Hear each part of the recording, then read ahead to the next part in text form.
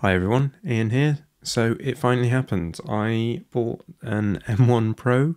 If you saw my last video, I purchased it on rather a crazy deal, a couple of dinks in it and a couple of £100 off. But even so, that means that I'm in a position where I need to be setting up this M1 Pro to be able to be used. And so that's what I'm going to be doing today. We're going to be taking you through the motions of what it's to get a development environment set up, and hopefully it helps you out. So yeah, this is based on a post that I've done in the past, which was when I set up my Mac Mini for the first time, the M1 Mac Mini. I'll link to that down below in the description so that you can find that and follow through if you find that more helpful. So yeah, the first thing I like to do, I am not a fan of natural scroll on the Apple Mac ecosystem. I think it's confusing and I don't understand why it changed everything. Anyway, I still use standard scroll. So I go straight into the settings and jump over to mouse and set the scroll direction back to normal. And then within dock settings, if you jump back into the dock there, I like to hide this menu bar so you can see that this is pretty busy. And in fact, actually, one thing that I like to do is remove most of this stuff. So let's just take it all off because I don't see, during development, I'm not going to have any use for most of this. Most of the things that I try to access, that I will access, in fact I'm going to jump the terminal straight over into there because I've already used it and I'm going to be wanting to have it there. I generally use the spotlight to be able to search for stuff, so I will just anything is very good at finding what I need. And so I'm going to remove system preferences from there as well. And then immediately need to use it. So yeah, I like to hide the dock. So I'm going to automatically hide and show the dock. And there's also recent applications in this. So you can, in the system preferences, so I'm going to remove the show recent applications in the dock there. And then that's gone, and she's got a nice clean menu bar that pops in and disappears. One other thing I'm going to do while I'm here is I'm going to use stacks. These allow you to compress recordings, pictures, so that they don't all appear on, you can see I've got a recording here. If I was to make another recording, it would just pop onto the same desktop. So I'm going to use stacks so that all pictures and screenshots and things are stacked, and so I can access them really easily there. So the next thing I'm going to do is set up some Finder preferences. So if you go to the preferences for Finder, Finder preferences, in the sidebar I like to show my home folder, so just pop that in there. And I'll also drag it to the top, so it's the top thing in my sidebar there. There isn't, as far as I'm aware, still any way of snap to Windows on macOS, which is a bit frustrating. So we're going to use something called Rectangle. So I've been using this, which has worked quite well. So now, when you can see there, we get this nice kind of way of dividing up the screen quickly. So that's a nice application to have right off the bat. So the next thing I think I'm going to do is install some terminal applications. So I'm going to install the Xcode tools, and that requires the command line developer tools to be installed. This is useful for a number of different applications in development. So let's get that installed. Previously, it was when we only had Python 2 on some of the older versions of Mac. That seems a long time for it to download. Okay, that seems like it's taking forever, so I may well need to move my router. If this works this time. Carrot stick on the go. 5 minutes. That is a little bit better. While that's going on, the next thing I want to get on the go is Brew. So Homebrew is a package manager for macOS, and it basically makes it a lot simpler to install stuff on macOS as a developer. There's a lot of common tools on there, and it sets up all the dependencies that you're going to need, and it does a sensible job of installing stuff. The thing I was going to say here is that you can see that we now have stacked movies where my screen recordings record, so you can see that what happens when you use stacks. They kind of get grouped together into a single stack, and then you can expand them. If I wasn't to use stacks, they will just appear on desktop, which is kind of grubby if you're using multiple of them. We're just coming up to the developer tools being installed. Something I wanted to point out is that by the looks of things on Monterey here, we don't have Python. And I think it comes in as a part of the developer tools. So we don't have Python or Python 3. And in fact, you can see if you go for Python 3, there's no developer tools. Not long now. Look at that, 57 seconds. I'll speed past this. Okay, we're done. Cool. So let's see. Do we have Python 3 now? Oh, there we go. Python 3.8.9 comes down as part of developer tools. That's cool to know. Next, we want Homebrew. Let's pull that open again. So we have this just command to run. I'm just going to paste this straight in there. And you should inspect this. I'm going to take it on good faith that they are not trying to steal anything. Okay, do all that stuff. One thing I might do at the same time is change my terminal so that we have it. In fact, I don't get any. Oh, there we go. We can see what we want. So I think Pro is the one that I usually use, the Pro profile. So let's do that. Let's see if I open a new terminal. Okay, that is not what I was expecting. Okay, I want it to be that. Okay, well, it's set to that. I wonder if it just needs the initial one to be closed and open. So yeah, Brew is really helpful for installing all your developer trinkets. If you want to install a particular library or a package, it just makes it dead simple, as you would find on, because macOS doesn't have its own package manager, which is one of the kind of downfalls of the downsides of using macOS in the first place. We have to install something to be able to do that for us, and luckily somebody's already built Homebrew, and you can see how we can install each of these. You just use the brew command and call install with it. So there's probably going to be some stuff afterwards that I need to do. It generally spits out a command at the end that you'll need to paste into your env, your shell environment. Okay, so we have run these two commands in your terminal and add it to your path. So macOS is now based on SSH.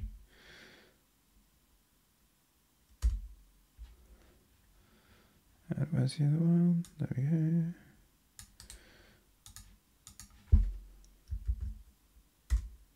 So we should find, if we close the terminal, and then try and open it again. Cool, we've got it styled nicely now. So there you go, you can see we've got brew commands installed as well. So we're getting somewhere here.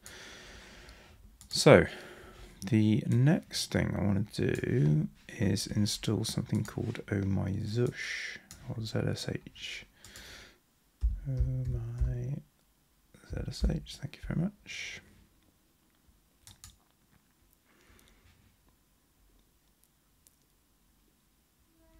So we can just call this command. Again, you should probably check these if you have any reservations, and just check it does what it says.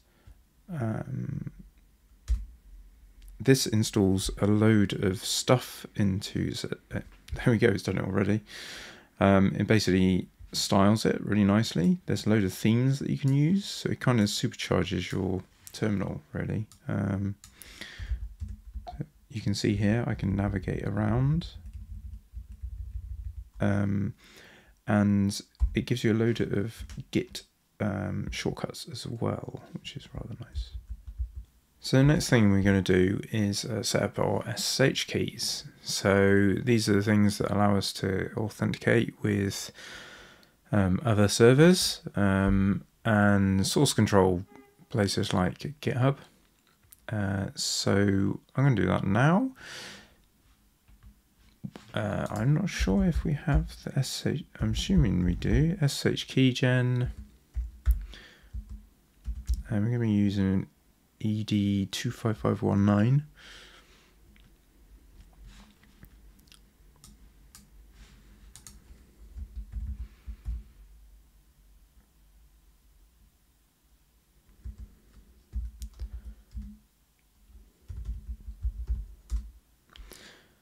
Okay, so that's set up.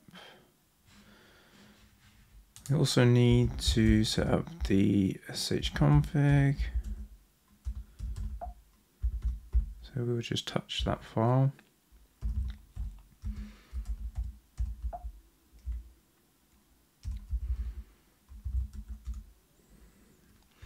And in that, we need to paste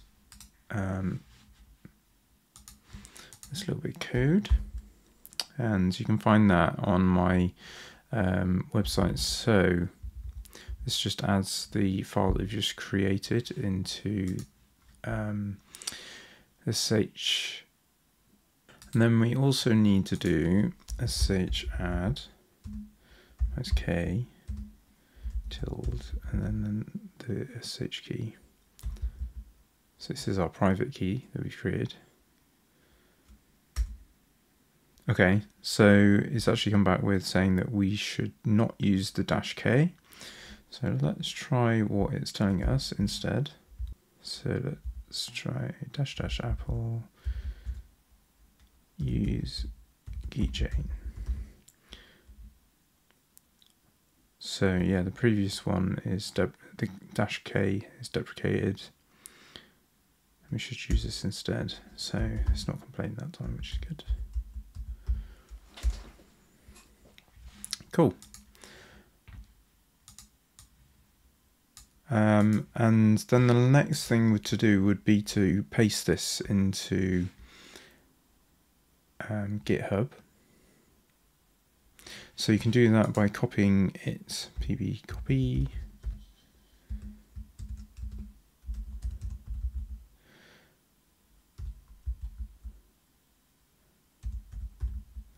So that gives us your public key. You've got it copied into thing, and then you go into GitHub settings. So basically you would paste that into your settings on GitHub in your SSH keys, and then you've got this machine will be able to authenticate with anything on GitHub, which is very handy. We also want to set up GPG so we can sign our commits. So if we do brew install GPG, so this is the reason why I installed brew, because you can see all these dependencies coming down. It's just made a lot simpler by having that available. And in fact, actually, I wonder if this is brew's, I think this might be brew's default behavior where it updates everything. You can, as in it updates every package it knows that is outdated before it tries to install new things. You can actually change that behavior. But I've not done it here, so we just have to sit and wait while it updates everything. Okay, finally we've actually got to the dependencies for GPG. Okay, sorted. So in order to actually generate the key, we need to do a full generate key.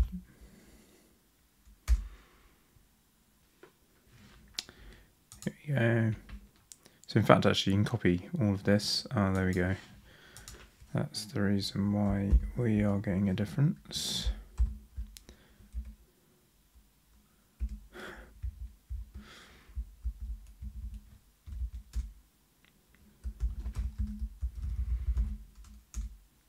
Cool. Okay, so now we're at RSA 4096, which is what we want. Again, we list secret keys.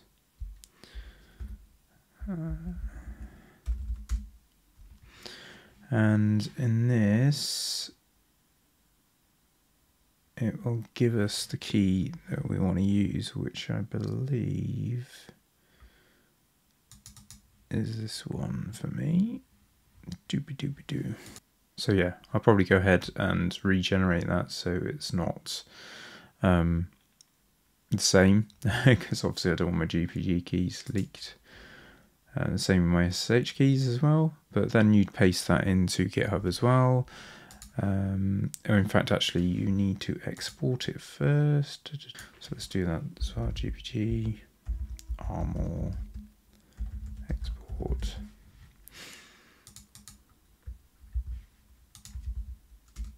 And then we've got a GPG key that we can copy and paste. So also we will need to use that same key to set up Git. So they do that with this command. So git config -- global user.signin key. And then we would also paste in that same key ID into it.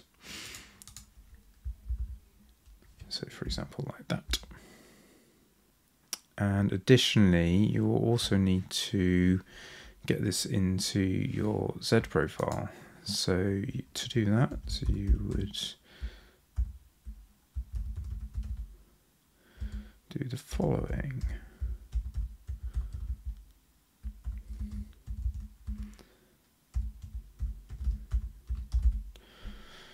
Like that.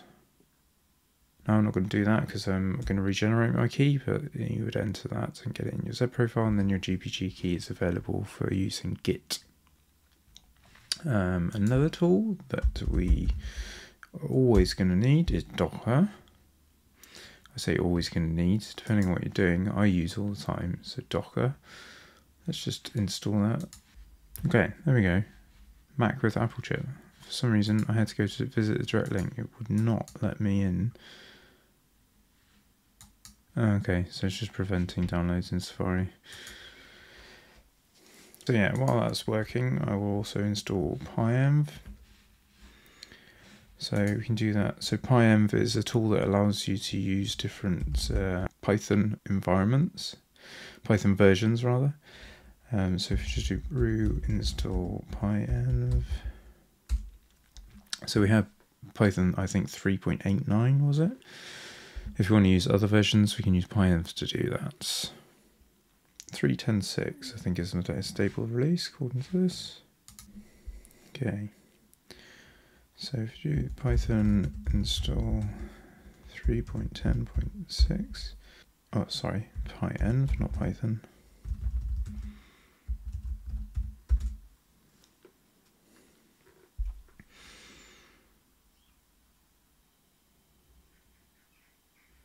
So yeah, we have got Docker installed now.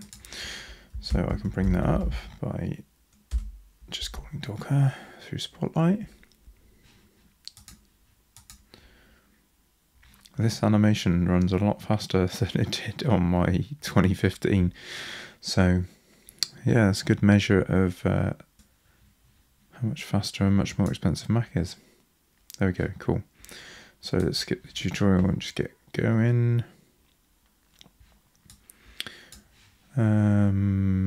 Let's minimize that for now.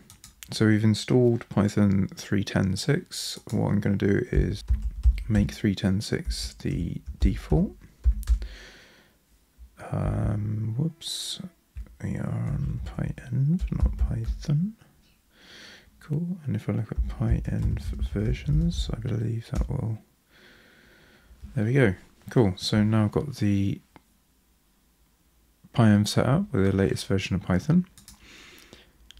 We're going to now install Poetry, which is a package manager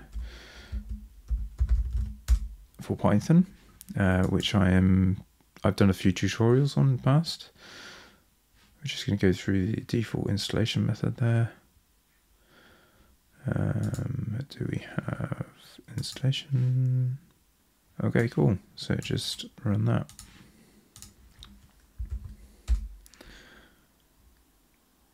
Poetry installation failed. Brilliant. That's interesting. That is coming up there. So if I open terminal, so that's interesting. It's now reverted the color scheme, even though we're saying we're using Pro. In fact, actually, let's make that the default and see if that does it. Quit terminal, try again. Okay, so it looks like my battery's just given up, so I'm going to be carrying on doing this on just the desktop, so hopefully you can cope with that. So it doesn't look like we're getting the actual Python version. So if we do Python, it doesn't actually have it. We do Python 3, comes back with the wrong version. Okay, so for SSH, we've got some instructions that we can do there. That's what we've done. Paste them in, use them.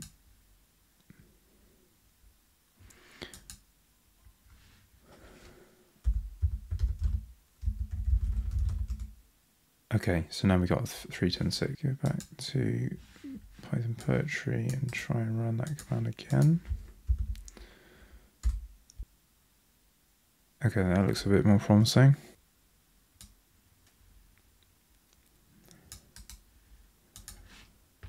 So we just add that to our shell configuration file. So let's go into our SSH C file, Control V. Okay, that's a bit better. Okay.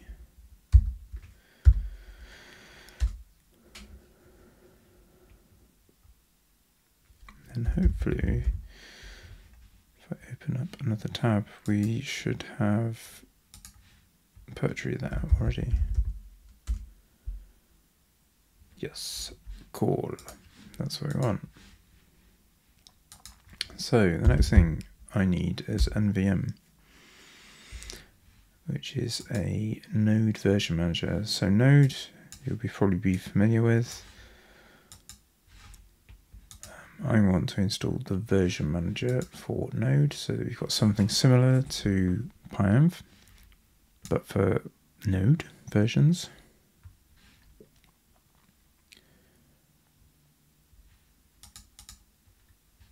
And so let's just copy that and let's clear this and go ahead and try and install it.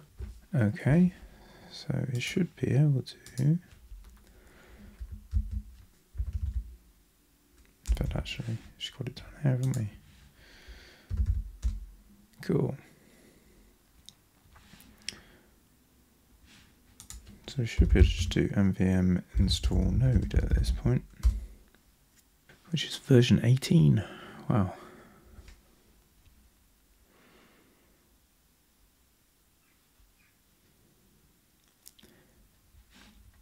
Okay, so some of the things that we haven't done yet is install Google Chrome, which is a developer's favorite for web development. So let's go ahead and do that because we're currently dealing with using Safari. Another thing that we want to install is Visual Studio Code.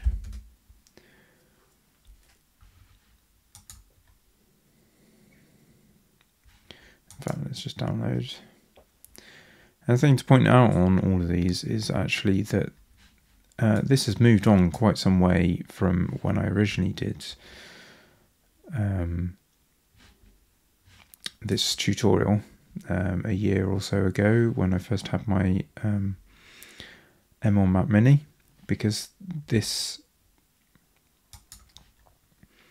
has native builds for Apple Silicon. So we have all these applications able to be installed. We've got Docker able to be installed and used. We've got the applications, we've got VS Code and Google Chrome versions, whereas previously we would have had to have like insider versions of builds and things like that. Another application that I want is PyCharm, which is a nice IDE for Python from JetBrains.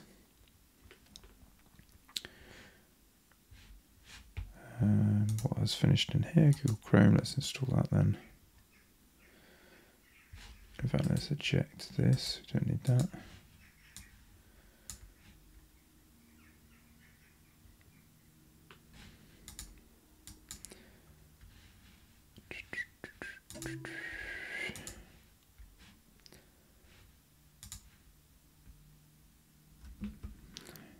In fact, actually, was that the one that I wanted? That was the professional. I didn't want that. Let's download the community one for now. So now we've got Chrome.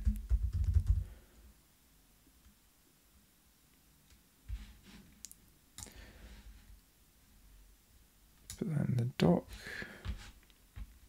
That's my preferred browser. Let's put it in here. I prefer viewing these as a list, so let's change that to the list. Google Chrome. We do not have Visual Studio Code there. Let's pull that across and run it. That's okay. And there we go. Now, I think there's probably like a whole entire tutorial I can go through on setting up all your Visual Studio Code plugins. I will probably do that in another episode, another video, but yeah. So we've got PyCharm as well. Let's put Visual Studio Code in the dock. Let's put it there. Let's remove that from the dock, so we no longer have Safari. We've literally got this very clean. Let's install PyCharm.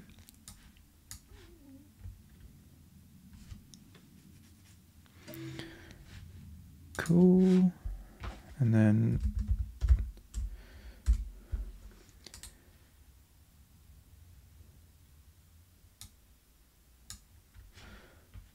okay, so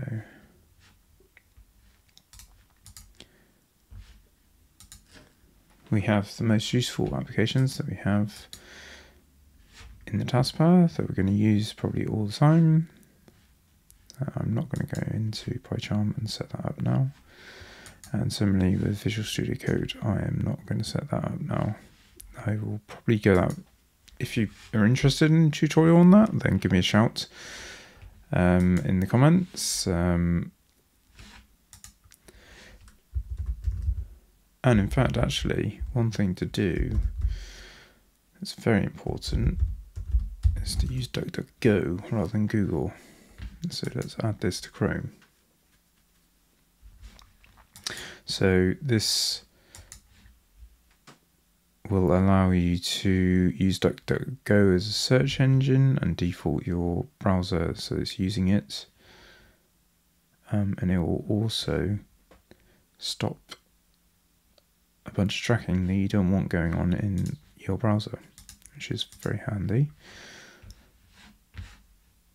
So it's sat there.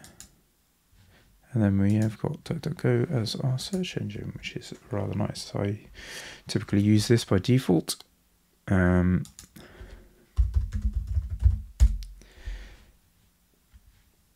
keep it. Thank you. and there I am, Ian Wooten. Oh, there I am as well on IMDb. So yeah, that's it. We've set up our new M1 Pro for development and got a fully fledged Python and JavaScript environment set up with all the applications that we need, IDEs, Visual Studio Code, etc. I hope you found that useful if you are setting up your own machine in a similar position. Yeah, if you did enjoy it, then consider subscribing to the channel and give it a like, and I will see you soon in a future video. Okay, bye for now. Bye.